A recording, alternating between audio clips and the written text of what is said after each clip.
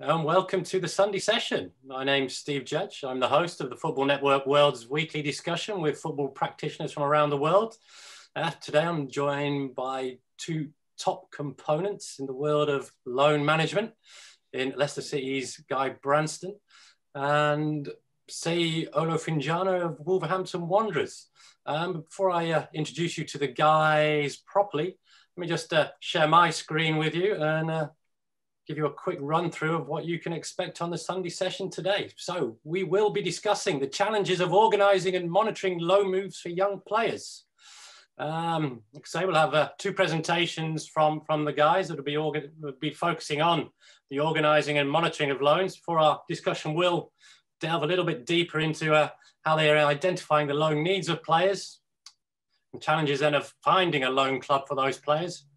And then in the second half, we'll be looking at, once those players go out on loan, how they monitor that player's performance while out on loan and understanding what level of support to give those players. There's some players who need to have a voice and someone around that they can lean on an almost daily, weekly basis, and those who kind of, prefer a hands-off approach. So, how the guys go about understanding the needs of the players that they are looking after. But so we can find out a lot more about that, let me start introducing you to the guys. And we'll start with Guy Branston, player loan manager at Leicester City. How are you, Guy? How are you doing today?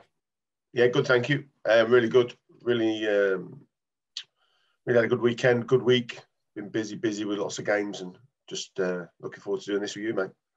Okay, brilliant. So good to hear you're getting out and about this time. But I wondered, just now, probably just to give a little bit more of a overview of your football pathway that's led you to your current role at Leicester City. Ex-player, went down the route of a lot of clubs in the EFL. Going out on loan myself, 19 clubs and 26 moves. So I think me and you did a paper report a few years back called The Lone Ranger. So it's quite fitting that now I've got this job. Had a good opportunity of getting into coaching pretty early, around about 28. Come back to Leicester, did my badges, coached whilst I was playing non-league, did my B licence at Leicester, and had a really, really successful time coaching for about 8 or 9 months. Had an amazing group, which I'll explain a bit later on. That would have been 28. So going into that, finishing off my career, 35. Went straight into recruitment after setting up some apps and websites regarding for player recruitment, and did some scouting, did some work for Plymouth, worked for John Sheridan, and then got a Notts County role as chief scout, head of recruitment. Stayed there for 18 months, went into Nuneaton, did the football operations, overseeing the football club, working as the first team coach, the under-18s manager, because non-league, you do various roles, community manager, you name it, I was doing it. Administration, and then got another job at Chesterfield Football Club as director of recruitment. Took that, ended up the interim manager within 3 months, and was sacked a week later. So these things happen, and as soon as I left that job, 2017, Leicester City rang me up and asked me to come down and be one of their coaches again.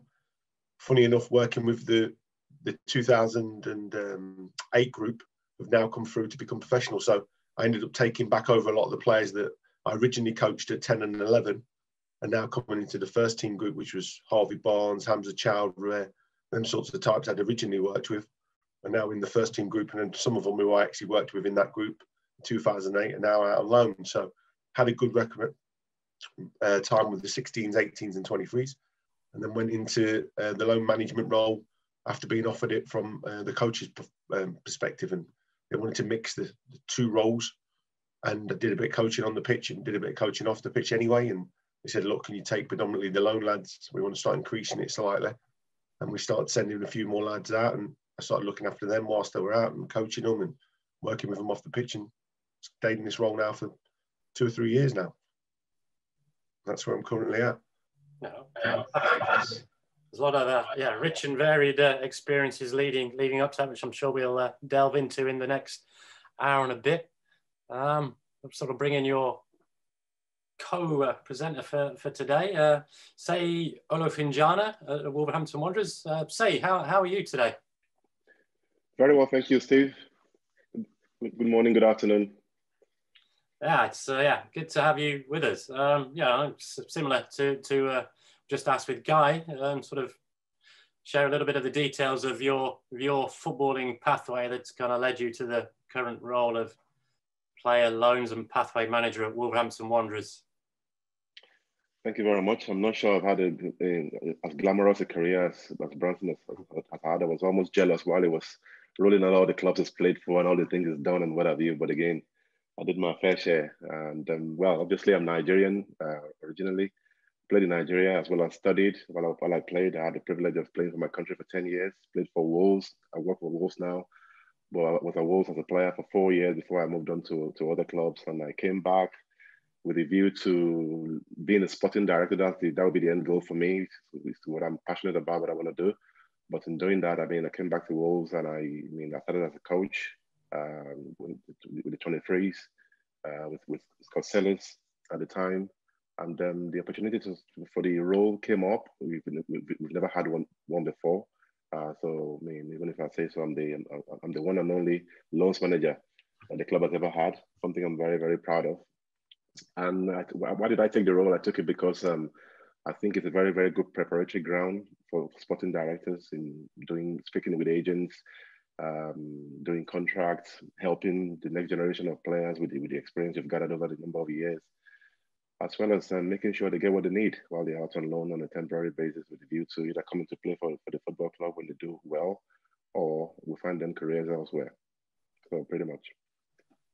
Oh, fantastic. Yeah, it'd be interesting to learn a little bit more. I think towards the back end of the discussion where you think this role could possibly take you in the game. It's sort of interesting, that sort of thought there, that ambition there. It's maybe something that leads you into like a sporting director's sort of role. But I don't know whether before we get there, Seyi, I'll hand over the screen to you fully for your presentation, which I think will just be focusing on how you at Wolverhampton Wanderers, how you go about identifying loan opportunities for your young players. Thank you very much. I shall share my screen, but before I start that, please, you might hear the odd noises every now and again. The joys of working from home, so I do apologize in advance.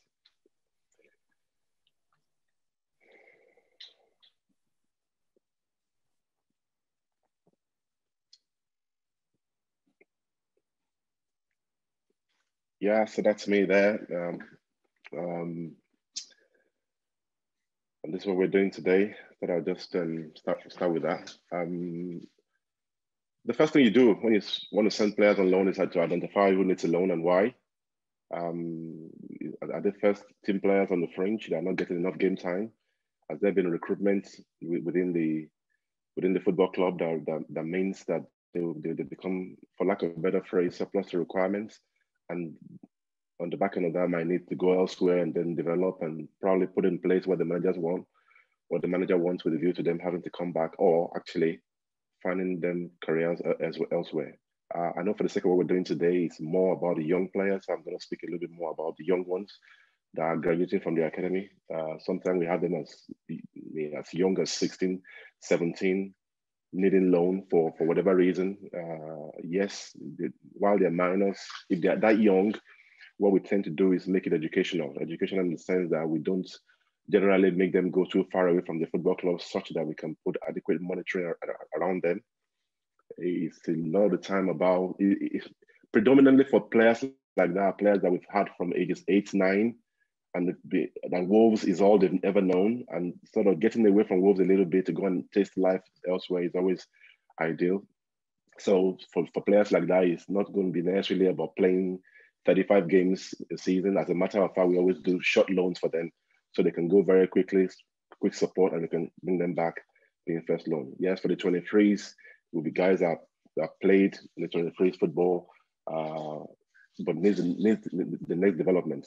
Again, is it for recruitment's sake when we recruited players into the football club that have taken their place that way, or we feel we've found a player that might be ready to play for the first team in the next 6 months, within a year, that may need to come into the 23s to develop and then be part of the first team and then prepare them that way. That will then leave room for some of the 23 players to want to go out on loan and then begin to find careers for themselves? Is it a pathway? Is it one above them in the first team, like I explained, or is it one coming through? Are they going to block someone's pathway that might then leave room for players to go on loan? Again, it could be level finding. You know, you need to find your level technically, tactically, physically, and mentally, especially, because a lot of the academy boys, even if I say so, and I'm sure Guy will be any witness, are very, very technically good. Tactically, they are getting there, still need work, but predominantly what the loan gives them is the physical and mental side of the game. And when you begin to play with men, and I mean, jobs are on the line, 3 points at mistake, relegation and promotion, and all the law, you got to be on your game, and that's a big part of it. Is it for further development? Some fall between the cracks, like we say in football. For example, a lad that played 23 football for 2 seasons, he can't quite make the first team grade yet. So how do we find them alone to go and find a way to bridge the gap in such a way that they can put in place, show the manager what they can do on loan or whatever the level, and then either come back or find a career for themselves? Is it about maturity? Very, very good player that we may think can play for our first team, but is immature. And while the Premier League can be unforgiving at times, in fact, a lot of the times, you don't want to throw a young kid in who is not ready. So loan might be an exit route to go and develop, to go and know what being in the first team environment is all about. Or is it for exit strategy? You know, clubs change every time. Philosophies change every now and again as well. Manager comes in, players that you've been thinking will come good, play for the first team. The manager could change the style, and the style could mean that the player does not fit into the philosophy. So straight away, you're going to find avenue for such players. And generally, that's what we look at to sort of determine, amongst other things. I mean, I can give you a list of 20 things on there that I didn't put on there that determines who goes out on loan and why. Just to put a bit of structure to that would be, I mean, from the academy, it goes out on loan. Is it coming back to the first team, or is it going back out on loan again? If there's no pathway to go to the first team, definitely you can always find an exit for them, finding them opportunities. Or generally speaking, well, it's about going out on loan and then finding that exit route, like I said. But very, very few players do not need loans.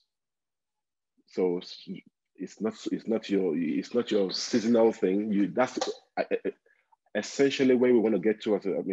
As clubs, not just Wolverhampton now, as academies, we want to get to a place whereby our players can go straight from the academy to the first team. But the gap within the first team is getting so big now that academy players will always need something in between to go and find a career for themselves somewhere, and then do well, and then come back or find themselves a career, like I said earlier. So once that identification process is done, is then preparation. How do we prepare them before they go out on loan? Very much unlike what used to happen years back, whereby it's just an off-the-cuff thing. Players become surplus to requirement, they go out on loan, and they go and find out for themselves what the loan is all about. Now we're stripping it back a layer or two into making sure we prepare them best we can with this very, very good team. So I sit in between all of these guys, and we look at all the things the player might need to be prepared to when they're going to go out on loan. Is it a young one? Is it doing education? What does education look like? And we link the education he's been getting from us to when it goes out on loan. All those songs we need to start talking about. Is it medicine? Does he have an underlying medical requirement or medical need that the club is giving the player or players at this present point in time? The club is going to go to, if it goes out on loan, would they be able to carry that on? That would be a major consideration of what we do as well. The video analysts definitely put the clips together, preparatory to showing clubs, and then making sure that we market the player best we can. Player care, I'm going to talk about it a little bit. Psychologists is another one we use for the boys, just to sort of make sure we prepare them mentally. Players get very, very high sometimes. You need to bring them down, give them a reducer, like I say in football. If you think you're the next best thing, yes, you still have layers of learning to go through, and we need to sort of find that medium. If they are too down, we sack them up, not, for lack of a better phrase, not blowing smoke up their asses, but in making sure you help them believe in themselves, and you show them all the good traits they've got and where they can get to.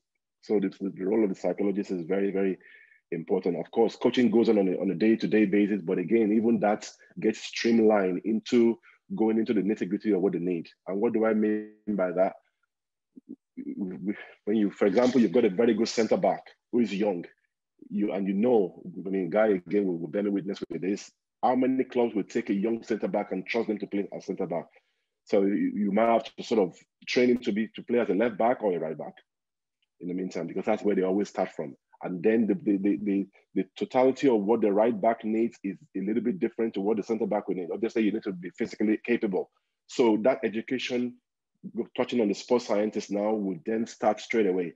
Apart from your normal training, we make sure we take you and get you ready for that particular role with data to back it up. What does it look like to be a right back in a League One or a championship, for example? Then we need to start putting those things in play and making sure the player gets all the physical, all the aerobics he needs to sort of maybe be able to cope at that level. We don't want them to get to that level and then find out. Safeguarding is a big one. You know, what kind of background? I mean, do the kids, what's the background of the kid? What was the environment? What did they go through growing up? How do we then look after them such that we don't put them in an environment where they don't, where they will struggle? Because I mean, if we're not careful, all you look at is football. But again, beyond football, there's a human being. I mean, you've got to look after the human being. The player care role is a very, very key one. And like I said, it starts from before these young players go out on loan and things like accommodation. Do you live on your own? Can you actually live on your own? If you've been living in a host family, can we get you to start living on your own? Can we support you through that process if you're capable? If not, we need to have a type of conversation with the clubs they are going out on loan. It's not so much about getting everything right. It's about having the knowledge so that we know what to say to clubs when these boys go out. Is it paying our bills? We need to help them through the process. Don't give the bill to the player care manager to sort for you. You start solving that problem for yourself while you're with us, because that's what you're going to do when you go out on loan, and then helping them through the process. Can you cook? If you cannot, there are sessions. We've got a nutritionist within the football club to help with that, so you can learn to sort of at least get by, to learn to cook for yourself. If you cannot cook, again, it's a different conversation. If you can, definitely, it's a good thing. If not, we find a way around that. Can you drive? You know, if you need to take your driver's license before you go out on loan, even better. If not, where you're going to live when you go out on loan shouldn't be too far away from the stadium and from the training ground. These are all the things the player care must begin to look at once we make that identification. Again, it could be a language thing for those that have been going abroad. Not all players. I was just saying to Guy before you guys came on, that mean I've got 17 players on loan this season alone, and of the 17, I've only got 4 in England. The rest are abroad. So if you're going to go abroad, you speak the language. Is there an English-speaking country you're going to go to, or are you actually from that sort of environment? How do you begin to cope? And then we make sure we put all these things in place with a view to helping the players settle in, and we leave any stone unturned. The other considerations must go hand in hand with the preparation. So contract, we want to make sure our contract with the player is watertight. The player gets what he wants. We get what we want in terms of the length of contract prior to them going out. Then on the back end of putting in place all the above that I spoke about that the team is going to put in place, we then begin to sort of look at potential clubs to suit what the need of the player is. Now, again, what level do you want them to go to? Based on the player's attributes, is he one that will be suited to go abroad? Is he one that will need to sort of stay in the country? What level should we place the player? Is it a championship one? Is it a premiership one? Is it League One? Is it League Two? All those conversations we start having straight away. What kind of environment do we want him to go to? What's the system of play do we want him to play? Is it one that we value so much that will come back and play for our first team someday? Then the system of play matters, because we don't want them to go and play in a different system and then confuse them that way. Is he one that we don't think will come and play for our first team, but is still a good, decent enough player? So system doesn't really matter then, but we channel wherever the player is going to go to suit the player's strength that way. Style of management, how is the team is going to go to? What sort of management do we want to see from the loaning club? What style? What's the size? What's the style? Is he a manager that handled young boys before? Does he know how to sort of cope with them? Or is he one that just very, very result oriented and doesn't care about the young one? All those things we need to sort of look into. Positional evaluation, if we look into the squad of players the player's going to go to, does he have one ahead of him? Or is he one that is going to go in there and play a lot? If there's one ahead of him and it's going to be a first loan, it could be one that he doesn't have to play 46 games. It could, if you give him 15, 20 games, it depends on where the player is on that ladder of experience or that ladder of development that determines what clubs we decide to sort of take them to. Nutritional education, I mentioned earlier. As a matter of fact, we have a RAG rating. We call it a RAG rating, red, amber, green, designed for the player to show us where they are with their nutrition. Is it one that can get by, green? Is it one that is okay, can still survive? Is it one that is a red? If it's a red, definitely we need to make sure we do something about it. Either get them the education before they go or find a solution while they're out on loan. Of course, obviously, agents and parents are going to be very key to everything that we do, to make sure we carry them along with all these processes so that nothing hits them by surprise and everyone gets carried along and everyone knows exactly what is to be done for the player.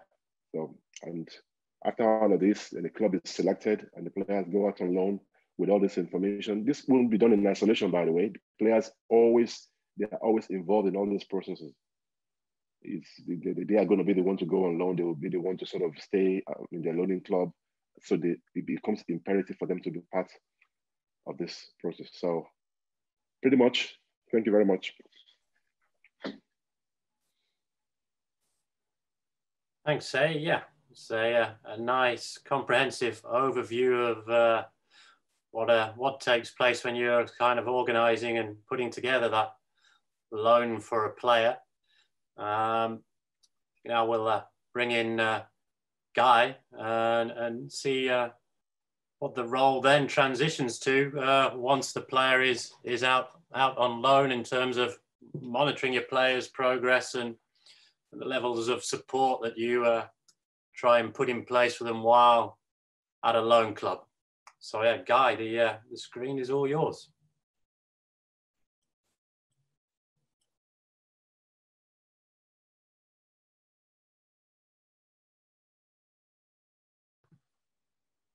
Unmuted? Yeah.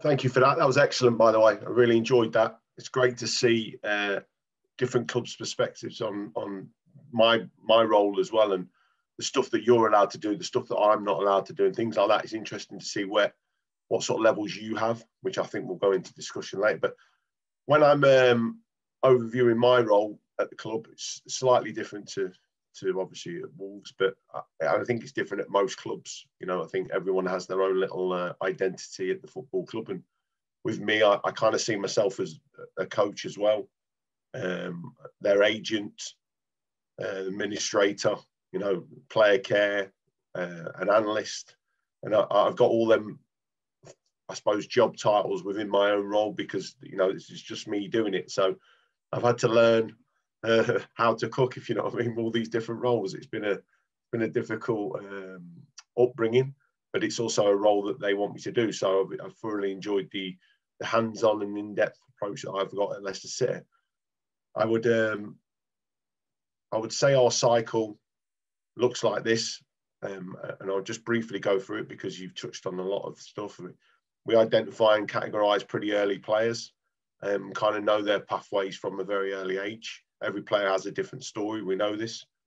We identify clubs, again, very early on with management and setups to identify types of clubs that we like to send our players to, but also like the idea of playing at different levels for their progression and their pathway.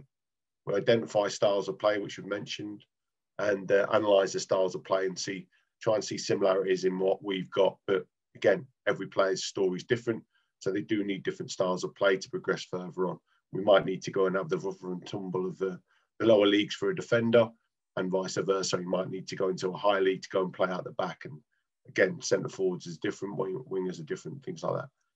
Identifying players that fit the club. We want them to be successful. We don't set out alone to be unfulfilling. We want the kid to come away with a happiness about it, that it's worked for him, and we try and prepare all that beforehand to give him the best opportunity. There isn't always an amazing amount of loan opportunities for these lads. We know that every window, but you know the preparation and the organisation beforehand that goes into it, the details that go into it, need to be explained to the boy, need to be explained to the player that there could be complications with certain issues, and we need to have the clear picture. I think we then cover the player when he's out a lot. We go into different depths of detail from, like we speak about in the next slide, discussions with the club constantly going on, monitoring the club, monitoring their staff, helping us to help them. We speak to our staff and share our staff's details, like we said, sports performance, doctors, analysts, all get the information that they need to then collect the data and information they need, which I'll show on the next slide. When players are out on loan, we're monitoring them. I go and see them whenever it's obviously safe and sound, and make sure I cover my back with the opportunity to, you know, go and have face-to-face, which I've been able to do, but again, in a safe environment, which has been the crowd, and with no crowd in the stands, I've been able to see some of the lads at social distancing, and I've been able to get to the games, which has been fantastic for me. I've got 9 out at the minute, two out the country. So I've not been able to go to Belgium because of obviously travelling restrictions, but I've been able to go to all the lads that have been in this country, and it's been fantastic to watch them, see them, and now luckily start to be safe and sound and meet them with a good amount of distance, trust me. Professional development and the professional end for them is, you know, where they go next, and I have to discuss that with them. Have to now in April have to start discussing where they're at for next season, and had that discussion with our bosses and our sporting directors, director of football, sorry, the terminology we've got here. And that cycle carries on throughout the season, throughout the different months, and throughout the I would say the cycle of the whole season. When the lads are out, again, we're talking about pre-loan, we're preparing them. We've got their files, their CVs, which is the top one on the left-hand side. And we're monitoring them at games, we're collecting data on them to prepare them to go out on loan. And we're giving them feedback about their preparation for loan. During, you know, we're monitoring them again. We're constantly collaborating and collecting information on them, like I said, about the administration role that I do. And we know we're feedbacking and giving everyone feedback within the football club. Post-loan, you know, we then start bringing them back into the building, start breaking down their data and seeing where we might have gone right or where we might be able to develop further with the EPP. And also to go through the data and see where we can have a sort of a debrief and try and understand the positives and negatives with the lad, but also with the members of staff, so we can use that template hopefully for another player later on down the line. What we can learn out on loan, in my opinion, in preparation for loans is, you know, staff mentalities about loan players. I have to deal with a lot of staff comments and a lot of staff's misunderstanding of leagues, discussions with players as well about misunderstanding of leagues and how difficult it is to be a professional footballer in the grand scheme of things, let alone what league they think they can play in or what league the agent thinks he can play in. And these are discussions we have, and even speak to parents, and that's, you know, mental biases from staff members. Respecting the staff, you know, they might have more knowledge than me, you know, understanding the different levels of their thoughts and the snapshot thinking, positive or negative. So I discuss with the player as well, and try and give them as much information as they can before they go out about the certain levels they're going to go into and the staff members they might connect with or the players they might connect with. And I try and understand what's in the building for them. As soon as they walk in, it's not a shock and it's not a negative first step into the building. Physical levels of the players, you know, I try and watch them before they go out to understand their levels of fitness and also understand their body language and understand if they're happy with going out on loan and just be around them a bit more.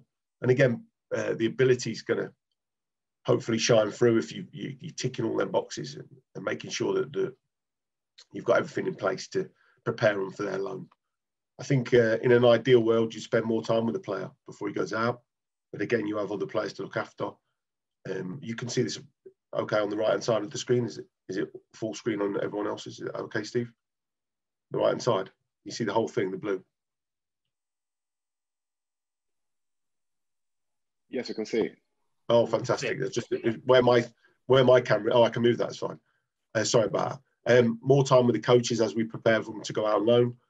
and more discussions with the multidiscipline team. That'd be my ideal add-on to lads preparing to go out on loan. During, again, club staff, now the club staff of the loan club, the mental biases again, respecting different levels. You know, lads are maybe now starting to get found out at that level, or starting to excel pretty quickly at that level. So, like we spoke about earlier, about just keeping their calmness about the level, good or bad, trying to make them concentrate on the positive and negatives that's happening to them, and making sure that the player understands I would say the level continuously through the season is huge. You know, don't get too excited before the window opens in January thinking you're going to go and play in the Premier League. Try and see out the season with the club that you're at.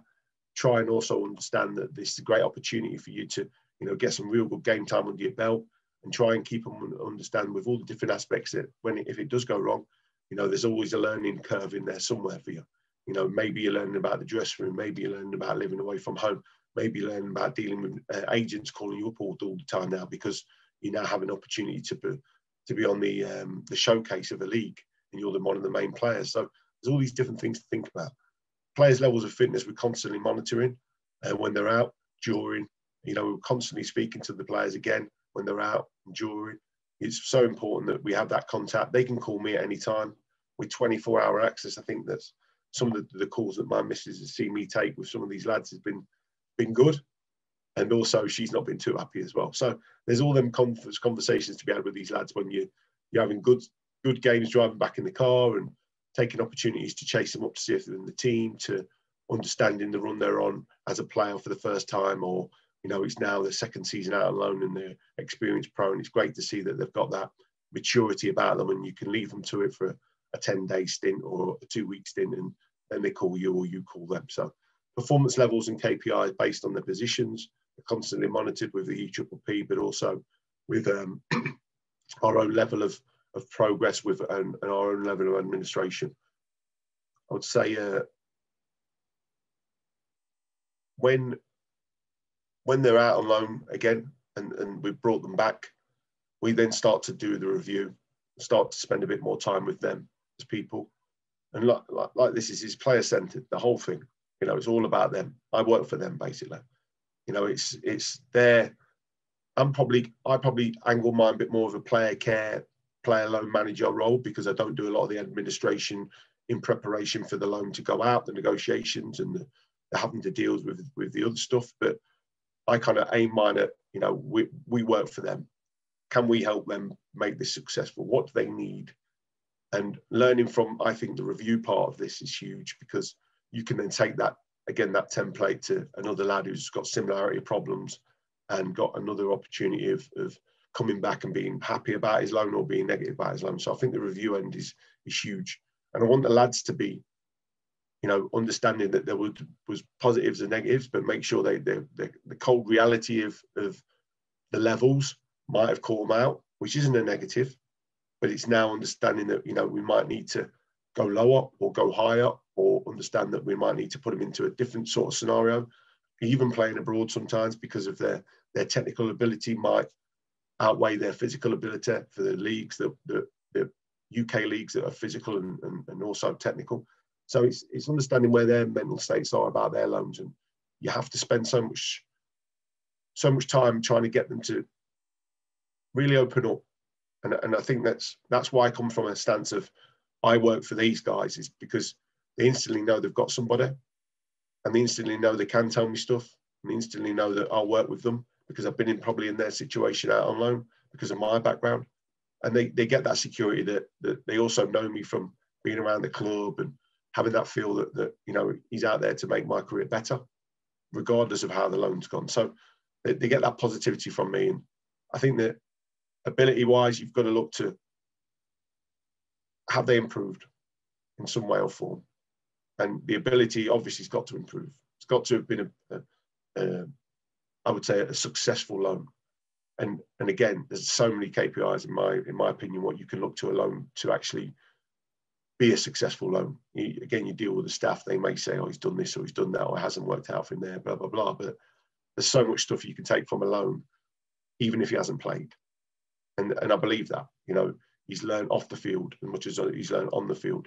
Fair enough. If you get both aspects covered, I think it's a fantastic loan, and I think there's a lot of positives to come away from it.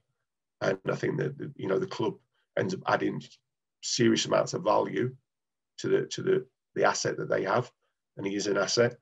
And we've added a serious amount of empathy and understanding about this player to the club, the loan club and the league. And the players also learned a lot from us, that we care and we're bothered about him. And he comes away with that sort of feeling. And that's one of my biggest happinesses out of a loan. If I can give him that sense that the club's there for him in thick or thin, in good or bad, then I've done a big chunk of my role as the loans manager. Thank you. Yeah, thanks, Guy. It's, yeah, fantastic. I think the big thing that seemed to be continuously repeated there is getting the players and all the staff is understanding the levels that a player's going to, and a level that a player is at, which I'm sure we'll get into a lot more detail as we progress. But I think we'll start with a nice, easy question aimed at both of you. So whoever wants to jump in, or I think Seyi touched on it a little bit in his presentation. But what are the age groups you're dealing with the loans? Are we going as young as 16 and up to what, around 23, or is that the general sort of cut-off point? Well, I'm unmuted, so I'll start. I had a scholarship start. A young lad started his scholarship and didn't play for the team, the under 18s, and they went out and played for another team, which is technically a loan, but it was a successful time for the lad. Went out, so he was under 17. I personally wouldn't want to send out 16-year-olds or anything like that. I don't think the age groups fit in. But if it's a young lad who's come into a scholarship, who's been in and around it for 6-8 months, already, been at the club for a good amount of time, and he needs to get some game time but can't get in the youth team, then I can see the positives in that. I can see the positives, but mainly 18, 19. Some need to do a year's pro to understand the football club. And again, it's every player is different in every case. So there's not a set age, and there's not a set negative age, if I'm honest. It's just you put that in the MDT and crack on with the meetings with the group and discuss if it was the right time for the right lad. And say, is there then like a higher age group level where there comes a point where, all right, guys, you've been around the game long enough, you need to sort out your own loans. It's not for us to do anymore. Well, like I said there, I think it's down to the individual. The loans department, the loans role is not always a one-cap-fits-all scenario. You always have to look at the individual and what the individual needs. Generally speaking, for me, the first loans are very much educational. A lot of them are disasters because a lot of the boys have a false sense of worth. They have a false sense of evaluation of where they're at. As much as you can, we try and educate them within the club to sort of let them know this is what it looks like. Until they actually go out, they don't have that real experience of what it looks like to play professional football. And that for me is what they're going to do. Yes, while I may not say to them, you've got to go to a League One, a League Two, or wherever you want going out on loan as a first, no need to go and play 30 games. I know a lot of the time they won't play as many games. It's about learning to be in an environment. It's about learning to cope with the physical demand. But more importantly, there's the professional nature of what that will give them. There are guys in the changing room that will need to sort of pay their mortgage. So 30 points is important. And if you're coming in from a Premier League side and you think you can just stroll around and do your bit and then go home, those guys will tell you that's not the order of the day. And that for me is a learning that they will need. They might then come back a different player, a different person, which is what you hope. Because a lot of these boys can play football, no doubt about that, but it's who they need to be in that environment that they need to learn. With regards to the question on the age shouldn't be a barrier. If a player is 16-year-old and he can be good at 21, but he needs to sort of understand professional football if he's capable, like I said in my presentation, I wouldn't mind such a player going out on a short-term loan. You don't want to have him there for too long, otherwise you kill him mentally. But again, you want that dose of education for him with a lot of support, and it's got to be within the locality of where we are based, such that if we need to go there every day, every 2-3 days to go and have a look at how he's doing and check on him to make sure we put the support mechanism around him, I don't mind that, because the sooner you get that done and then get the player on site to subject himself to the education that is required to get him to where he needs to get to, the better. Oh yeah, I think we can. I would say, yeah, we'll certainly go a lot deeper down that pathway in terms of how you kind of manage that levels of expectation, the reality is, and the levels of support. I just wanted, to then get the conversation then rolling. Just where the full process begins. So like we're now in kind of early mid-April. You've probably still got guys out on loan, but in terms of looking towards next season and guys going out on loan, where does that process begin? Is it something you're already looking at, or that will not begin until you're probably late July, August time? I think we will have pre-discussions about it, understanding where some of them might go this summer. But I think that the majority of lads will be back in the building pre-season. The levels of testing and the levels of, what would you say? The feeling they get about the clubs needs to be still there. So getting them out before the end of the season and moving them on to next season with not a proper pre-season in their legs from Leicester City would be, I think, something I'm not seeing at the club. I'm not saying I'm not saying it wouldn't happen. And then you'd be preparing that loan pretty much, now to understand that the next loan will be this, and you'd be talking to the players. So I've not dealt with that. I usually deal with our loans in and around, I get the picture now, say April, May, that certain players will probably go out. I start working on it May, June. And by July, I've got offers and opportunities and interest for various players. And then I pass it on to my director of football to deal with the nitty-gritty bits. But after that, the lads are passed to me, and we go on with it. And it's fantastic. It's a good little system. Yeah, very similar to yourself. Sorry. Yeah. No, very similar to yourself, Guy. It's the same procedure, really. While you cannot say 100% that this pool of players will be going out, you start the process now. You have a fair idea of who you think might go out, depending again on recruitment, because football always surprises you one way or another. There are guys within the system that even the guys in the hierarchy don't want to do nothing about, but if something happens that means a player leaves and then there's replacements. It could be one that you're looking to go out on loan that gets the opportunity that requires happy days. It could be one that is thinking, well, I'm going to be in the first team, and something happens, another player gets brought in that needs to go out very quickly.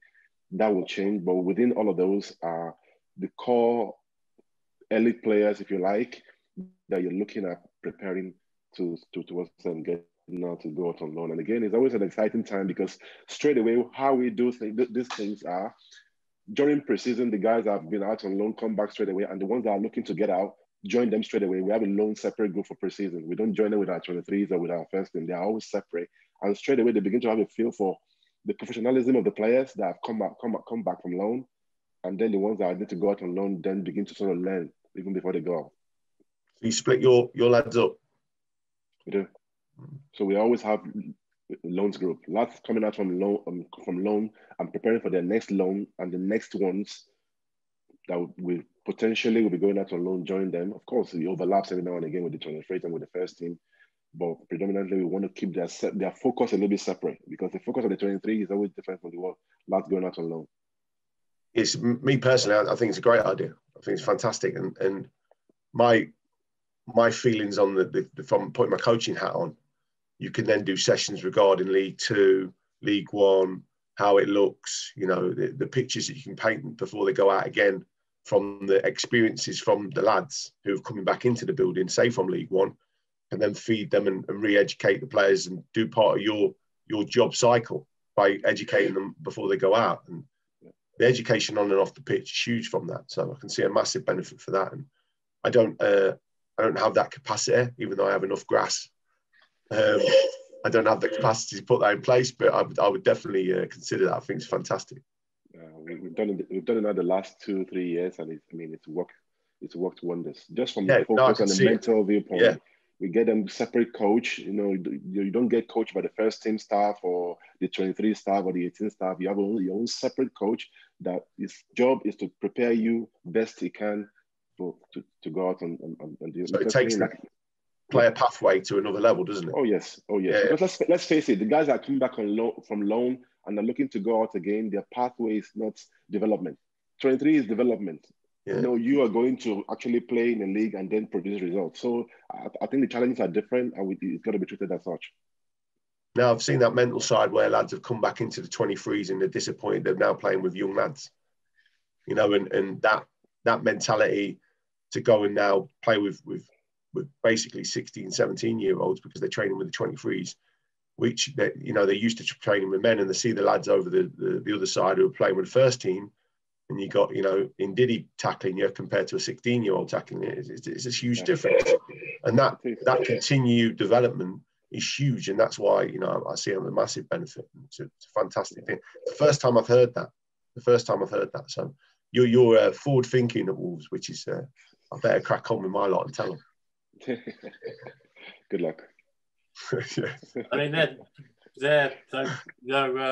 Guy, you're seeing it then as a full cycle. It's not only something that you're there in preparing the players, but also, if those players are coming back and not going straight into a kind of first team environment, then it's maybe in a certain instance certainly if it's late season and you don't want guys who've been playing at a senior level for a season, then coming in, like you say, with an under 23s and they're playing against predominantly 17, 18-year-olds. Yeah, well, it happened to me. I was a player and I felt that mental shift when I got back into the building at Leicester. I was nowhere near the first team I was playing. I'd got 2 promotions, done really well as a loanee, and I'd come back into the building and there was 4 of us training up in the corner. And this is under Martin O'Neill, and I'm like, well, how am I now developing? Like, I'm getting stagnated by training with the mushrooms, I used to call them, in the corner, keeping the bomb squad, another term that people use. And I used to be in with that group. When I come back on loan, I'm going, well, surely if I'm going to a first team environment at, say, 18 and I'm handling it physically, and then I'm going over to every so often go back into training because they want me to come back, and I'm nowhere to be seen with the first team, but then I'm with 4 or 5 lads, I'm wasting the day. I might as well go back out with the first team of a lower league team. And the frustrating element, and we had them conversations. I was only a baby, but I was very vocal. I remember going in and seeing Martin O'Neill and saying, look, I'm just like sitting around the football club doing nothing. My coaches come now back then, they used to smoke. Back then with his, where's the development and the care and the playing now of working with these lads has never been better. And you sometimes, you forget that. It's an unbelievable environment to flourish. Football clubs are. Academies are amazing. Football academies are amazing compared to where we grew up, and my age group. And I don't know, the background, but I can imagine it was tough. It was very tough for me growing up as a scholarship at Leicester City. Very tough. But you did it. You survived. You came through. You flourished. You're also given a hell of a lot of stuff here now to survive, flourish, and become better people. And it's, the mentalities of these young lads has to realise that we are here to help them and keep helping them. And I think that's a huge positive that I would have loved what happened there, come back in on loan, in part of the mentality that I might go out again, but there's a history of this being successful, go back in the training group with them, go and then get us near the first team would be amazing for me as a player. And I probably would have been a better player. And say you have that process that, like you say, is allowing you to prepare the players for where you're sending them out on loan, and the players. They've been coming through your academy. You've seen their progress. You've got a kind of an understanding of where they're at and what they need. So how you've got that process of always then assessing the clubs that are out there that you can send them to. Because those clubs and teams are always changing, a manager changes and all of a sudden a playing style can change. how's that process for you as a loan manager, as a club? How's that going, that you're always having an assessment and an understanding of potential loan clubs? I think it's gotten a lot better. I mean, very similar to Guy, myself. This is going to be I'm going to be finishing my 3rd year now. And like I said, there wasn't a handover with me whatsoever from anyone. I was the first. I was just, the opportunity came and I've had to sort of develop the whole thing myself, of course, with the huge support of the football club. But it's getting better now. You begin to have feel for managers. You know how managers work. Even those are out of work right now. If you were to get an employment now, you know straight away what you get from them. And that's been massive. So the environment you put the kids is important in making sure they get the best out of the loan experience. And for me, again, not playing at times is a success of a loan. Because all of a sudden, you know what young players are like. You know, of course, he's a baller, he's talented. You know, don't worry, when I go to League One, I'm going to go and destroy it because I'm that. So for such a player, yes, you want them to be successful. You want them to play as many games as they can. But not playing again could be the rude awakening they need. To then say, actually, there's still a lot of work to be done. Yeah, while you can you can ping in 60 yards, can you do box to box as a central midfield player? Because that's what manager is going to need to pick you. Forget about the talent. And so it's in the education, it's in the understanding what individual clubs need. And it can be difficult at times as well, because all of a sudden you see a very, very valuable asset that you think will come good to play for your first team someday. And from that viewpoint, you want to take him to a club on loan that plays the same system as yourself, but the club that you think is best for him doesn't need the services. So it can be a little bit problematic at times in, okay, what do you do then?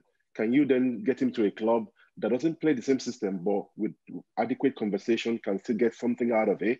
Or actually, is it one that we don't, we've got clubs for you, but we don't have the right club for you. So you stay another 6 months with the 23s or train with the first team, supplement that way, preparatory to when the opportunity becomes available. So it's a lot of combination of ideas you're going to throw around, you're going to bounce to people to then come to a conclusion. And like I said, the agents, parents, and even the players will be part of the process because they have to know what's going on.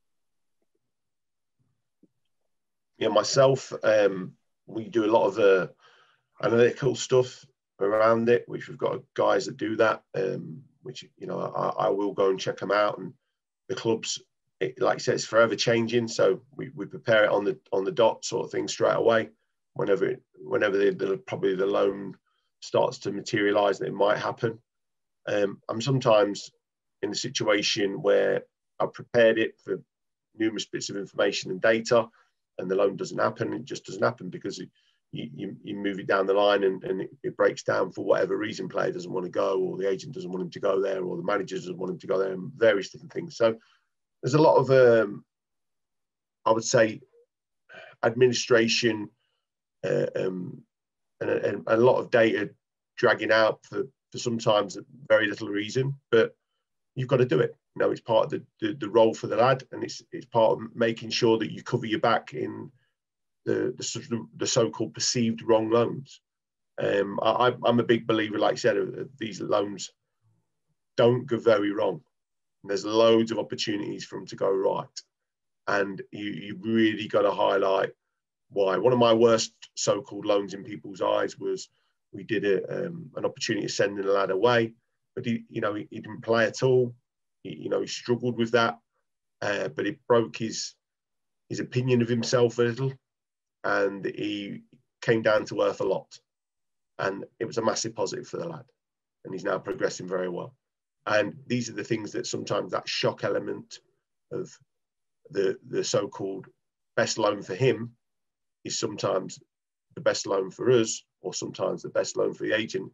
And it's having that multidisciplinary team of all these various people to make sure you have this clear discussion for everybody to understand why this is happening. And I think that happens very well at our place. We have them groups, we have them meetings, and we crack on from moving it down the line to the next stage as we go along the process. Yeah, I was going to ask you about the importance of managers. Obviously, there's a lot of analysis going on, how much analysis are on the individual managers, but I'll just pick up on that aspect then of players not playing when they're out on loans. And like you say, there's a lot of balancing going on there. You know, if you're into a sort of season-long loan and you're into the first 2 months and they've not played, clearly, I imagine the players' parents, depending on their age, and certainly the agent, we'll probably start having the discussions of whether that is a good place for that player to be. How are those sort of conversations handled? How is that decision made that, well, actually, in terms of his all-round development, it is better for him to stay and face this challenge than walk away, or vice versa? Understand that no, actually, he probably should be playing, and he's just not the right environment for him. And right, we'll get him somewhere where he's being judged fairly. Well, if there's ever that last comment, if there's ever that, then yeah, it's a benefit for the football club, because you should always be, I think, treated fairly, within the football club's realms of being able to call him back and things like that. I think there's an understanding between managers that he's the best player, he can't wait, you can't wait to get him in the building, he's going to be this, he's going to be that. And you get a sense about certain managers and certain coaches that they inevitably have that pathway, and that's why a lot of the data that you look through beforehand, you see how they treat the loan players. So you kind of, again, covers your back that if the manager rings you up about a certain player and he wants to get him in, and he's got a history of not playing loan players, it's a good chance he might not play. So there's all them discussions to be had, and I think that the loans, when they have that opportunity of so-called failing, there's always reasons, but again, can you minimise their mistakes before, whilst he's out, and also in the review end, I think, and learn from their mistakes, and then minimise the opportunity for another player. It's just constantly just keep, checking and resurfacing information and going through information and data that you've performed in the past to make sure you tick all the boxes for the next guy, because it's a forever moving process. Do you have that, say, when you're looking at those managers, you can see those managers who possibly don't always play loan players?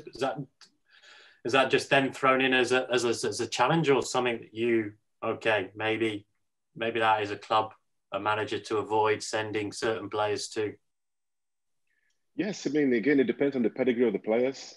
Generally speaking, what we do is first loans, like I said, yes, educational. When you begin to go out on your second and your third loan, it becomes very highly imperative that you get game time. You don't want to go on a second and third loan and still be on the bench or for whatever reason. So the conversation becomes a little bit different with managers. Of course, like Guy said, knowledge of the modus operandi is very, very important. Are they the type that keep older players? I enjoy keeping older players.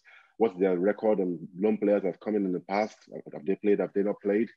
If they have, what percentage? How have they been used? Is it as a sub, or do they actually trust this young player to start? All this knowledge you've got to have before you begin to send players on loan. And again, if it doesn't work, you always leave yourself a way out, and make sure that while that time hasn't elapsed yet, sort of have a recall on the player with a view to placing them elsewhere. Allow the player learn as much as they can in the process. The last thing you want to do is say to a player, well, it's not your fault. Yeah, you've done everything you need to do, then it's the manager's fault. Yeah, it might be, but what are you learning? What else can you learn while you're there? Because every opportunity, every day is a learning opportunity. And if we're not careful, we suck up to these players and they throw their hands in the air. Well, the manager doesn't like me. Well, I noticed it from the first day. The way he said hello to me, I knew I made the wrong move and all those sort of things. And the guy is laughing, he knows. you must have heard everything. I said that to managers. I know he didn't like me. I was the same when I was on loan. I walked past him, he never said, "Hello, I need to get out of this club." Exactly. So it's in the knowledge. You got to do your due diligence to sort of making sure all these things are ironed out before the players go out on loan. And hopefully they'll be honest enough to sort of let you know that, well, this way I see him, he's not going to play for me every week. This is what's going to happen. As long as we know that and we agree prior, happy days. A question here for you both guys from Julie Goddard. Julie asked, how do you often get contacted to take under 18s, 23 players on loan? Is there that level where clubs will just ask in general about players, or come to you either specifically wanting to know if a player is on loan? For me, it's both, very much so. It's what you got available is especially in April. They're the sorts of calls that you get. Maybe January they're targeting, December they're targeting, that sort of thing. They're starting to target who they want out of that 23 group. But yeah, definitely a general conversation of, and it's a negotiation trick, isn't it? It's, well, we like him, but we might take him, or, you know, and all these different things you learn about the way people speak to you sometimes on the phone. Of, they don't want to show too interest in one of the major players within your 23 group that can go out on loan, and they kind of make out like they're not really that interested, but they take him if the deal was right. You know, things like that. So there's all them conversations to be had and understood, and it's definitely both opportunities that materialises for me as a recruiter. Yeah, very, very similar again to Guy. I mean, you get both. There are some clubs that are very much aware of your players. There are ones that just pick up the phone and ask whether you go certain positions, and when you mention names, like, okay, well, oh, we know of him, or actually, okay, yeah, we didn't know he was going to be available for long. Let's do a bit more due diligence on him, and we'll come back to you and stuff like that. Such are just, for me, will be last minute. If I can't find anything for the player, then by all means, this is what's going on. This is how they've approached us. So be mindful of what we're going to get. We're not sure what we're going to get. We'll try and speak to them and then try and get something more structured. But generally speaking, the ones that I know come to watch the boys, I've got pretty knowledge of them, and they're asking me specifically, is this player going to be available for loan because we need him for so. A lot of details on the player. Then I know you know the player, you know what you're getting, and you know how to get the best from the player you're going to be getting. So those ones generally are the ones we tend to sort of pay a lot of attention to. With that question, also, it's, I think, my personal view is the hunger and desire of the club in preparation to a loan. When we're preparing a loan, you want to know the urgency. You want to know the understanding of the player from that club, how much work they've actually done. You want to know who goes to watch on a regular basis at the 23 games. You want to know what sort of clubs are constantly watching. So when them, I suppose, loans open up, you kind of know that they're in the vicinity of that player and they like him. And it just gives you that again, reassurance that this loan could work out because they've done 10, 15 games on the kid. You know, they know all about him. They know what he's about. And then when you speak to the manager, moving it down the line, you've then got, well, I want him to play an 8 and I want him to break into the box and I want him to track back in and, you know, go to the deepest midfielder to make sure he's covering the back there. And, you know, and all these different images that they'll send you and video clips that they'll send you of how you want him to play, you know they've done their work, and which is fantastic because you know that then he's going to probably 9 times out of 10 they've done that work into him that you'll probably go pay a maximum, you know, a minimum amount of games. You know he's going to get some opportunities there because the manager's wasted a lot of time getting all prepared and he doesn't even know the figures yet. I mean, on the flip side of that, then there's those clubs that you contact direct. And I don't know whether there is a group of clubs that you have. I know, say, there's certainly one group that seems to be as an increasing trend in football where you have partnerships with clubs, and tends to be clubs where Premier League clubs are regularly sending a high number of players to that club. But then is there also other clubs that you can identify and know, or a manager that you think a player would certainly fit with, and you would go direct to that club to see if they would take a player on loan? Yeah, most definitely. There are a handful of clubs that are pre-identified, that players, I mean, from within the club will go to and develop because we understand how they work. We understand them, I mean, the manager, the system, the club, and everything. Yes, they are partner clubs. Yes, there are a handful of those clubs. But again, we are still very much open-minded to new ones because, yes, the ones you're working with or you might have been working with before now are such that you try them out initially before you find out the work. So you want to leave that door open a little bit. But again, with a lot more guidance as regards the nitty-gritty of what will happen when this boy actually go out on loan. Because the last thing you want to do is send the player on loan with a view to sort of acquiring another adult club and the loan fails. You know, football is only for a short period of time and you want to sort of make the most of every opportunity for the players. Yeah, we have a similar model. We send players to Belgium because that's our sister club. We have a great relationship with them there, and the lads go there and play and find out about Belgian football. And again, the types that go over there we've had various success, but we've also had various learning opportunities for them as well. And it's been good. It's been very, very good. Obviously, difficulty with travelling this year, but I've been over so many times and had a fantastic relationship with the club. But targeting other clubs, we all have networks. It's important you have a network as a loans manager. And, I will use my network to highlight and identify certain clubs to Leicester City to say, look, these are good guys, good people. They'll say what they originally intend to do with the lad. We'll have the relationship. We've done that with Rotherham this year. And he's gone and done, very, very well last year with Rotherham as well. And it just so happens that, I know the staff very deeply and I know what they'll deliver, and they've delivered it, and the lads had, I suppose, mixed opportunities, but Daniel Leveson went there and they got promoted with him. And now he's back in the Championship with Preston, and Hursty's there struggling to get him. But again, it's a good eye-opener for him, what it takes to be a Championship player. And he's only a young lad, and there's plenty of opportunities for him next season to go and progress again. So there's all these different combinations you can have. And I think network's massive in this job, and having that conversations with people and being able to pick up the phone to say, look, we've got 6 or 7 lads available. I know you want a centre half. Can we deal with our guy going into you? Because I think he'll develop under you. Is a conversation I have on a regular basis. So you're getting those players out on loan. You mentioned, I think, in your presentation guide, just the importance of just spending time with the players and getting to know them.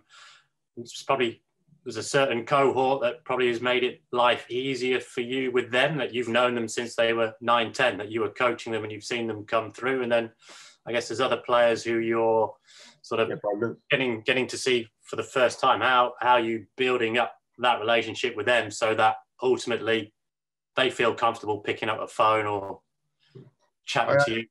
I have my phone's on. They can call me. They know that. I instantly make contact. I've been in dressing rooms. I've, thought that the staff are not happy with me, and I can understand them different dynamics. So I can have them conversations where it's going well, and, we're pushing for promotion. And I think that that's one of my caps that I've got, not just blowing wind to me sort of thing. It's very important that you've got a different cap to keep putting on every time you're in different conversations with people. And that's why we said at the start of the webinar about where this job can lead you, because you put on various caps. It's very, very much a management job, very much dealing with different people at constant. And so I'm used to that. If I'm honest, I've been like that since I was a kid. It's not something I can't go and do. Pick up a phone to a stranger, make a call, or go and shake someone's hand in a room I've never met, and open up a conversation there. So I think that the lads know that from me, and staff now point players to me to go and instigate conversations because maybe they can't do it, and I start breaking down barriers pretty much instantly when they first set eyes on this big bold-headed fella bouncing up towards them. So I agree with you, Guy. I think ultimately it's a trust thing. Yeah, and that one too. I think ultimately it's a trust thing. I mean, the players must trust you that you can do the best by them. And again, even if I say so, I mean, I'm sure you will agree as well. Having a playing career helps you massively, because you can relate not just to managers, not just to players, but to everyone in football, and check around football and what these guys need on the back end of you. Actually, I've done what I'm talking about, so I know what it's like. So when you pick up the phone, people respect you. Players these days don't generally pick up the phone to you, so you got to make sure you call them. You got to. It's the modern world. They rather text you than talk. Yeah, there are players in the changing room these days who don't even speak to each other. Everybody is there on the phone with the thing in their ears and talking. That's the nature of the world now. You've got to make sure you drag stuff out of them, speak to them regularly, and then make sure you draw out what you want to draw out and have them say what they need to say. Because a lot of the time they are like, well, they're too cool for school. Yeah, no, I'm all right. I didn't play this week, but it's okay. No, it's not okay. You need to sort of wake up and smell the coffee. He hit the nail on the head. There's lots of things in that that's very, very true. And I think the conversation side of the modern world, the Generation Z and all these different sorts of terminologies around them, is you do need to make them have eye contact. You do need to make them, you know, have contact with you. And I will get at them if they don't have contact with me on a conversation, on the phone, on a text. You know, if I can't get hold of them, to me, that's still old school rude. You know, I'm there for them. I'm their boy. I'm going to help them as much as possible. They don't have to ever doubt that. But I tell you what, you need to call me back. That's as simple as that. There's a great opportunity here. I'm going to help you. And my experiences of all these mistakes I've made could be the difference between you changing into a successful Premier League player. And that's why I think that when I've had them ups and downs in my career, and also lots of good positives where we can share together, I think that's where the trust comes from. And I think that that's also, you know, from a manager's point of view, which I've been, from a coach's point of view, which I've been, from a head of recruitment's point of view, which I've been, you know, I think the mixture of jobs that are out there, it's great experience for this role. And it's a great understanding of, I've got now going to speak to the board, I've got to speak to Brendan Rodgers. You know, you chucked in conversations when you go to a football club that you just didn't expect to materialise. And that's some of the things I've missed. And I don't know if you have, some of the things I've missed this season from being out of the building a lot, probably more so than ever. I don't need to be in the building a lot, but probably not being in the building enough to have them spontaneous conversations with first team staff, board members, the CEO, the doctors, because you learn so much when you're in the building as well. And remote's great because, you know, I've spent so much fantastic time with my family. I also need to educate myself in them spontaneous conversations with the players again. You know, even though when the first team players start asking you when they train with the 23 sometimes, you know, is there an opportunity for me? And you're like I can't believe one of the players has asked me. And then them sorts of pats on the back for yourself need to be needed from this role as well. I think the big thing that comes out of that is honesty. You gotta be honest with the kids. Like I said in my presentation, they don't always accept it initially, but I mean they're not daft.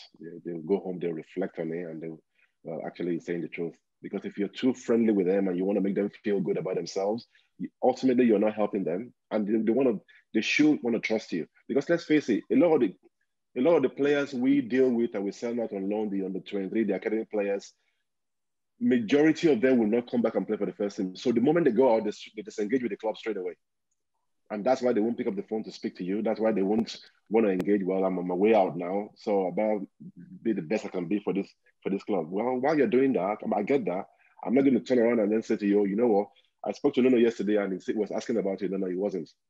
I'm not going to tell you that. But while you're on that journey, what can we do to help you, support you, make your life a little bit better? Because if you speak to a lot of those guys where you are at the moment on loan, they wish they had the support you're having right now. So you better make the most of it. And it's about that honesty, being true to them, such that they can trust you and then know that actually you mean well. Having gone through the journey again helps. And that for me is the best way forward.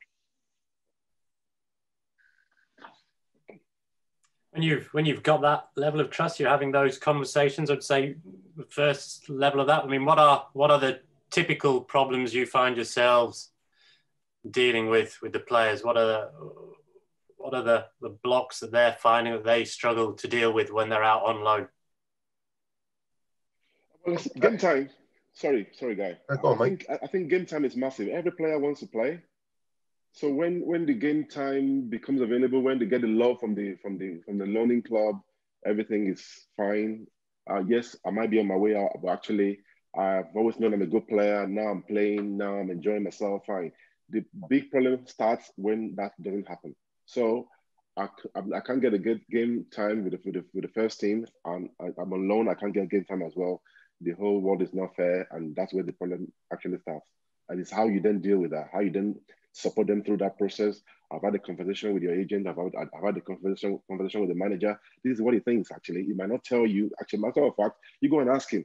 Go and speak to the manager. You want to play? Let him tell you the 1, 2, 3 things you need to add to your game to give yourself the best opportunity. So that you know. Don't always rely on me. So there are so many different scenarios you can paint depending on the individual. I think the key is knowing the individual and knowing what works for them, how they can develop very quickly. Yeah, I agree. The the more you know the player, like we spoke about before, the more he buys into you, you buy into him, the more there's an opportunity there to develop this loan very, very quickly. Without that trust and rapport, as they say, and communication skills that you've got to have, there's going to be lots of barriers that materialise very quickly.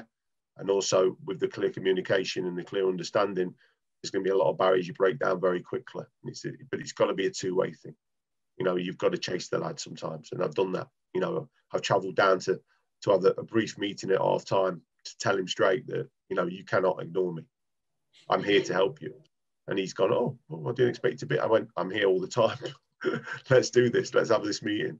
And he was amazed by it. But it's very important that you have the club involvement and make sure you cover your personal back with the staff and understanding your pathways you're going to do it to take it to the next stage. But it's very much all played around the player's centre anyway, and made sure that the player care and involved. And there's all these things that need to be sorted beforehand, before you go out, that this is what the pitch is going to look like. And I think we do that in abundance with the information that we share with them. And you get that balance right with these players. They're out on loan. Probably certainly in early stages of the loan be a little bit insecure. And if they're not playing, they're probably blaming everyone else but themselves. Where do you get that balance of, right, well, probably I need you to realise that it is you and you're the one who needs to change, but at the same time, you still want them to have a certain level of confidence and belief in what they're doing. And ultimately, there may also be those who need to blame other people, because that's what fuels them. A lot of people, if they find an enemy, they use that as a motivation and a driver anyway. Yeah. The mental side of that is, I think, with the players, I use short, sharp shots, and I use short, sharp shots of, look, this is how it looks to me. I'm looking from the outside looking in, and you're not doing this, this, and this. And the coach says you're not doing this, this, and this. And it's short and sharp. It doesn't have to be long and overly even intrusive rather than aggressive. And I think that when you're sitting there telling these lads a few home truths, short and sharp, and move on very quickly, I think they start to realise. And again, if you do it 2 weeks, 3 weeks, 5 weeks, 10 weeks down the line, and you're still coming up with these problems, we highlighted this at the start. It's now week 5. It's now week 10, and it's still materialising. What else have you changed as a player to make this better? And again, data and analytical stuff and video clips are fantastic to show players' body language. Look at the way you warmed up. Would I pick you in that team the way you warmed up that way? Rolling off the bench, needed to be asked constantly by the coach to get off the bench. Then you roll out of the bench and literally walk and take ages to get past the manager. And then you walk to the bottom of the corner flag and your body language is all wrong and your shoulders are slant. And then you start to stretch. Am I bringing you on? No, I'm not. So where do you want to go with this? Whose fault's that? Yours or the manager's? He's looking over at the bench, wanting to bring someone on, and you can't even get off the bench. Probably got too many sweets in your pocket and your phone. So there's all these things to have them conversations about. And I think it's very important, like I said, you set your stall out early doors with what it might look like. They feel comfortable. That reduces the anxiety, and the opportunity then to learn and grow together becomes very easier. And very easy, should I say. Absolutely. I couldn't agree more with you there, Guy. And the issue of the warm-up thing is what I pick up a lot when I go out to watch games. As a matter of fact, deliberately I go early doors and then go and see how you warm up, regardless of whether you're playing or not. And when you're on the bench, are you the first to pick up the bib to warm up? Are you waiting for others to do it? And you're a big time Charlie, or you're just on loan at this small club because I'm coming from the Premier League. No, actually, how many games have you played for the Premier League club you're coming from? You're still an apprentice. You need to sort of earn the right. So all this conversation is going to be brutal sometimes, and sometimes it's going to be gentle, because it's about that support, not just the stick all the time. It's how you then deliver it. The conversation we were having before, for me, is in two parts. If you're not playing, can we identify why? Can we show you data, like guys said? Can we show you clips? Are you seeing who is ahead of you? Why do you think he's playing ahead of you? Are you watching? What does he do that you don't do? You go and assess that yourself. I know, but I'll let you watch it, then come and tell me. Okay, well, maybe then ask the manager, does he value those attributes he's got? Because you're a baller, you can play all the football, but while he may not be able to play football, he might be a little more hardworking than yourself. So if hard work, which is non-negotiable in football these days, is what is required, go and speak to the manager. Then how do we then help you put that in place? The other side of it for me is, even for the guys that are playing, they need checking as well, because I told you, I mean, I can just walk into a League One side. I mean, come on, I can play football, no doubt. Actually, you're playing right now, but these are the things I've seen in your game that you still need to sort of improve, because don't forget, it's a developmental program. And if you don't do that enough, the manager might drop you. But actually, and if he doesn't drop you, you have a good time in League One. Do you want to play in League One football? Or do you want to play Championship? Because from Championship level, this is what I'm saying. So it's different layer of education. Otherwise, when they get too comfortable and they're playing, then everything is easy. But or you must know within your group where they can get to. But if they don't push themselves, or if we don't push them, they never achieve that status. They get cozy, as we say in football. I've got a question. How do you find clubs' responses to you when you're telling them various things about how it should look for him as a player? I find some responses quite spiky, I call it, from clubs. So I turned up a few clubs and asked to watch training and see how my player develops under that, and build basically more rapport with the club as well. And I then took the laptop with me and spoke about his style of play in regards to the way he's been playing at the club, and the manager wanted to sit in on it and terrorise the video. And which I find quite funny, actually, because I thought, well, that's brilliant. But I've also got to develop a player for Leicester City.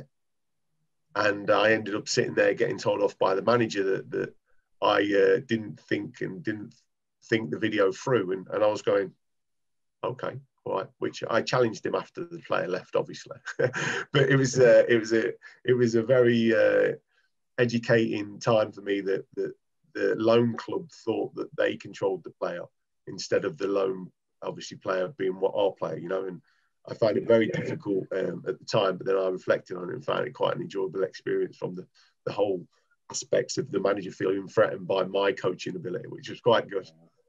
It's always a tricky experience. I mean, I've had a few of those as well.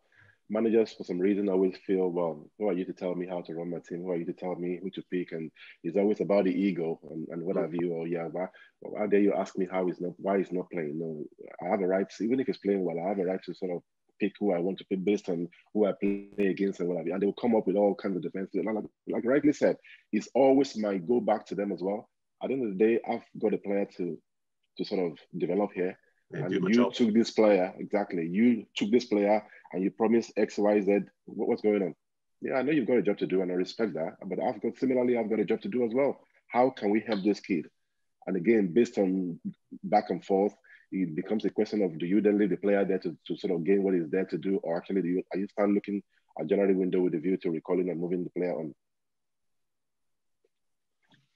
Thank you.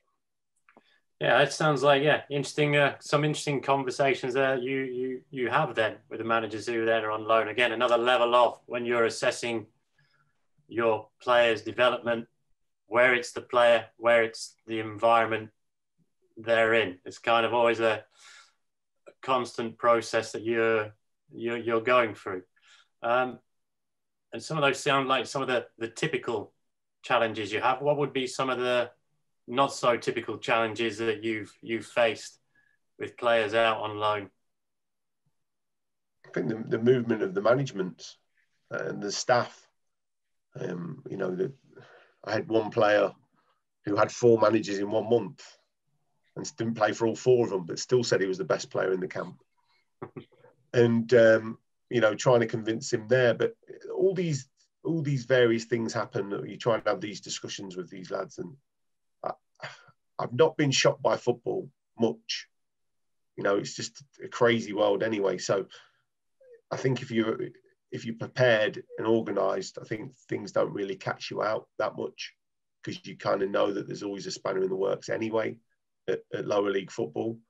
So you kind of make sure that the lads go in there and play a lot for themselves and a lot for the opportunity to go and get game time. So if they've got that mentality, that when things are changing around them within the club, they can carry on and long live the new king and crack on.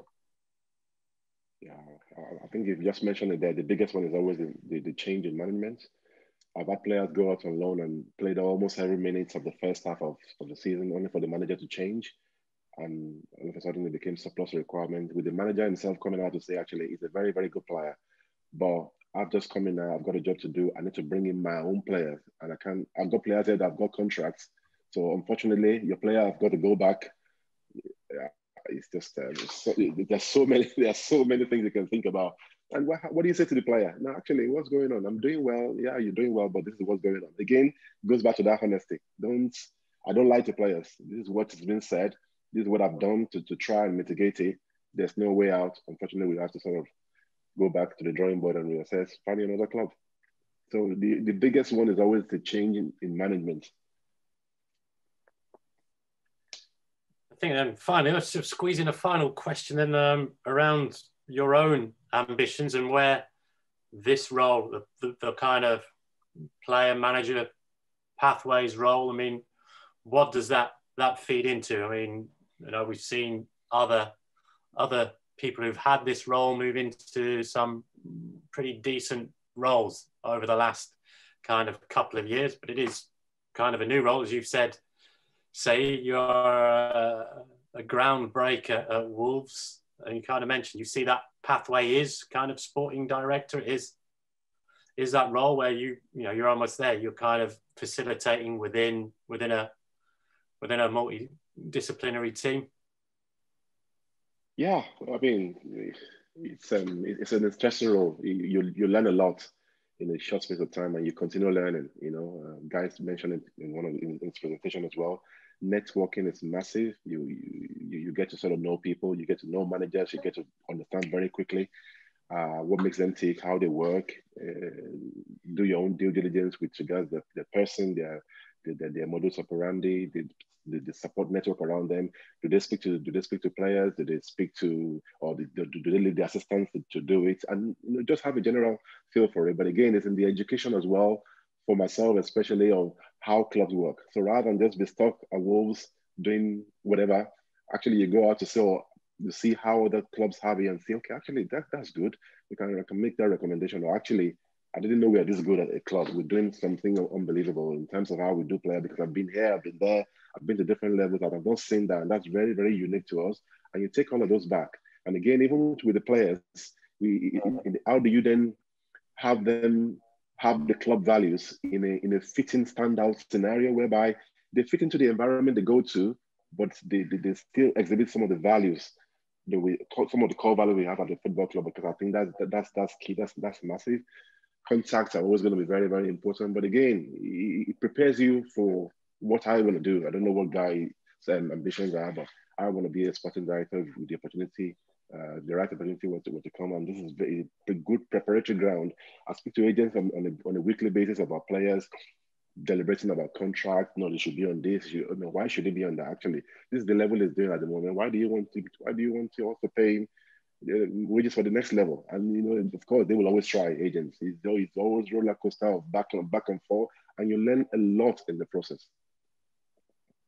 This, for me, this role takes you into all forms of management within the football club. There's so many different aspects of the management of players, the management of agents, the management within the football club, of staff, organising staff to do things, learning that angle. I've done similar roles. It's very much a recruitment role, understanding pathways, talent ID. So it can take you into multiple jobs within a club. I think inevitably it points you in the sporting director's role, the director of football role, because it's an overseeing a multidisciplinary team, and then it's overseeing a load of players, and it's recruitment. It ticks all the boxes of being a director of football, negotiation. But again, like I said, it can lead into football management, because you're still doing the analytic, you're still doing the data with the lads, you're still doing the planning and preparing the sessions, you're still doing the management of the players on and off the pitch.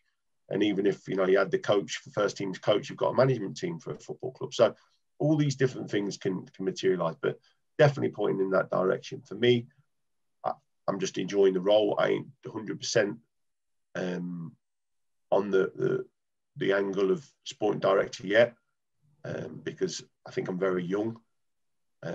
I think I've got a lot of experience though, but I think I'm very young, and I'd want to go into a project that was based on my ideas of recruitment and my ideas of how you run a football club. So you'd have to get someone to buy into you for that.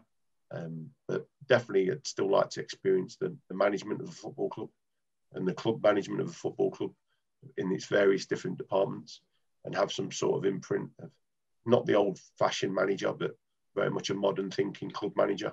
So I overlook a lot of the stuff, and very much, employing good people to do good jobs. I go into football clubs, like you said, and seen a lot of football clubs and worked for a lot of football clubs. So I've seen a lot of positive and negatives. I've worked with a lot of bad managers. I've worked with a lot of good managers. And some of the ones that have been and imprinted on me, Martin O'Neill, the biggest name, but there's also stuff that I think he could have been better at. And that's me saying that as an experienced person now. I probably said that as a young, unexperienced kid as well. So there's loads of things that you learn from this role. And I think it's just a benefit for the club to have this sort of role for a lot of other departments as well, because they can tap into our experiences and they can tap into our backgrounds, and it adds something different to, say, someone who hasn't got that player background or that coaching background. They may have just come into player care from their HR and their player their schooling background. So there's all these things that other departments should come to us for. So finally, so just in terms of skill set, is there a particular skill that you've found has developed more on the job than one that you may not have had before, or certainly wasn't one of your strengths before, that you've found has evolved because of this role? Yes, I think leadership, because from playing football as a professional football player, you're always looking after yourself. Of course, you play in the team, but football itself, my definition of football itself is learning to look after yourself in the collective. Yes, you play sports, and football is a collective sport, but again, it's about you as an individual against who you're up against, and you've gone through that all through your career. Then on the back end of that, to begin to do this, I haven't done a bit of coaching myself to see how you lead people, how you then begin to think outside the box to sort of make sure they get what they want, to actually leading people to sort of, I showed you the presentation of the team we work with, from the psychologists to the coaches to the specific coach to the sports scientists. All these guys you've got to manage towards making sure the individual gets what they want before you begin to sort of pick up the phone to sort of speak to clubs. And it's in that, leading that and making sure no stone is left unturned, you haven't forgot anything, as well as speaking to people and being out there to sell the club, because you're going to sell the club, you're going to sell the player. That's sales speech, if you like. It's something I never had before. I've always been a very, very introverted person, and that to sort of come out of my shell, to sort of learn that over time and begin to do that. So it's a lot of arms to it. It's a lot of things you learn in the process towards preparing you for wherever that takes you, really. I think exactly that, understanding myself more. I think that's something I've had to deal with since finishing playing. Maybe some of the stuff that got me where I was in football playing could be quite destructive in other different sorts of departments within football. So I've made sure that I've honed my skills and tightened my skills up in my honesty, and knowing when to say certain things, when not to say certain things. And I've also understood that, I've got to manage myself better within different environments, which I'm okay at anyway. I'm good at mixing with people, but I don't want to be uncomfortable in situations where I might feel, out my depth or I'd say exposed with the wrong sort of mentality when I walk into, say, a dressing room environment, or when I walk into a boardroom. You've got to make sure that your mindset's right for them very different times. And that's where I've learned to really be mindful of me as a human and mindful of me as a person, just because, my emotions were running high when I was a player, and you can't come in and start pointing fingers at people when you're a coach. and you can't do it when you're in the boardroom. And so there's all them different mentalities that need to be learned. And this is a great job for that, because you're constantly dealing with different types of people and having to pull rabbits out of the hat sometimes, thinking on your feet and just making sure you can deliver when Brendan Rodgers speaks to you in an instant conversation when you walk past you in the coffee room at Leicester 6 training ground, to then when you're in a boardroom with John talking about the futures of the players and he's dropping questions on you. You know, you've got to be at it.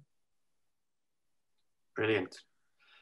Just like then, on that note, say a big thank you to you, Guy, for your honesty, and then giving us a nice insight into what the role involves and where it can take you.